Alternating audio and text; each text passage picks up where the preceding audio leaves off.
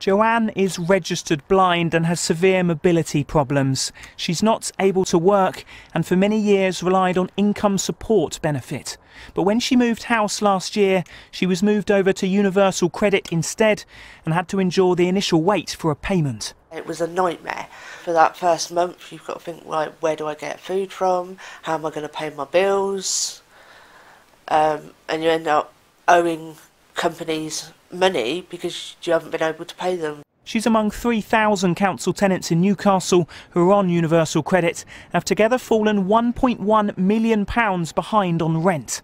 Their housing provider says it's due to get worse. Our projection at the moment is 4.2 million annual loss. So that's how much your tenants are going to owe you as a result of being moved onto Universal Credit? By the time it's completely rolled out, that is what we're projecting to lose by 2022. And how big a problem is that? Huge.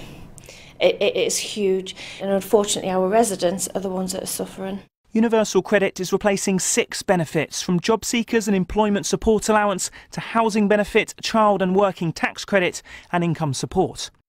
Job centres here in Gateshead and parts of County Durham are moving over to the new system from next month. The Department for Work and Pensions says that Universal Credit provides more support to claimants and is helping more people move into work faster and for longer.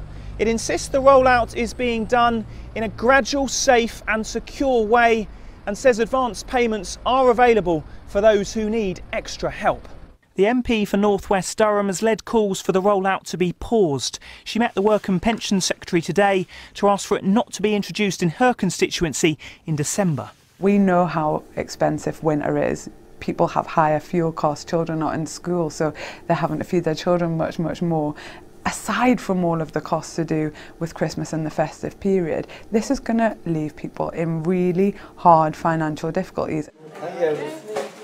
Kevin has been homeless before and regularly uses a food bank. He's from Peterlee, where new claimants will go onto Universal Credit from October. By the end of the month, I'll have nothing. And that worries you, moving over to Universal Credit? Yeah, definitely. The food banks across County Durham are now stocking up specially to try to mitigate against the hardship they believe Universal Credit will continue to bring.